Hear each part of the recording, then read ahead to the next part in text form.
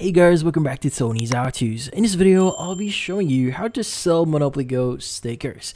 But before we start, hurry up and check out the self-purchase under this video.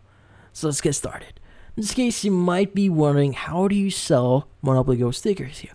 Well, the most important and first step that you need to do here is you first need to find your platform where you want to sell your stickers. So this might be in a Facebook group or any other platforms that you might want to actually sell your stickers or actually accept selling stickers. So in this case, you can do your own research here and find the right platform for you.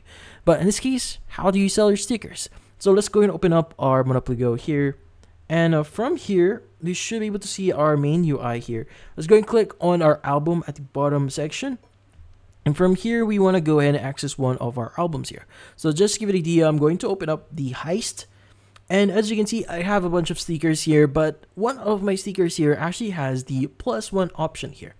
So this one is very important because if you don't have duplicates, the +1 actually indicates how many duplicates of that specific sticker you currently have. So in this case, if you do not have a duplicate of that sticker, you won't have the option here that says send to a friend, which is a vital option that we need to do here. So we need to go to the +1 or the sticker that we have a duplicate of, and you want to go ahead and view them. And as you can see, we have the send to friend option or send to friend here. Let's go and click on that button. And from here, you can just basically send this to a friend.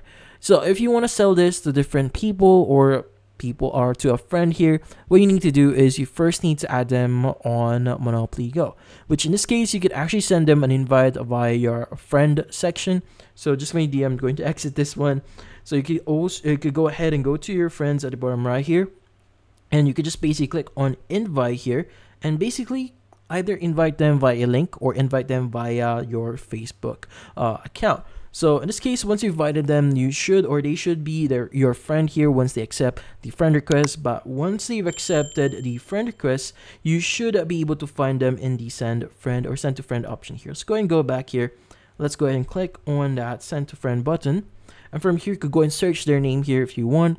But once you've actually selected the name of that user, let's go ahead and select this user here. You could also enable the option that says make an exchange. So if you want to, for example, add an initial cost for the payment itself, maybe you want to receive a specific type of sticker that they have in hand in there, you can go ahead and enable this one, and this will actually propose a exchange. So if you click on continue here, it should actually allow you to basically send them the sticker if they accept and also exchange it with a specific kind of sticker. But I would recommend you to first not do this as long as for example they haven't paid for it yet. Don't do the exchange yet. So in this case, you go and click on exchange here if you're sure.